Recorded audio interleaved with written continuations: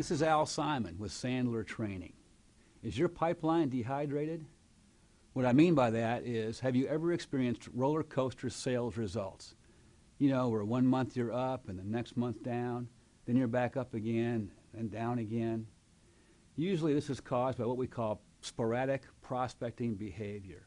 We're not prospecting in a consistent manner. The pipeline gets depleted or dehydrated. It can happen to anyone. Project-oriented people, it often happens to them because they prospect like crazy, do a lot of activity, land a deal, work on the project, and then don't prospect while they're working on the project.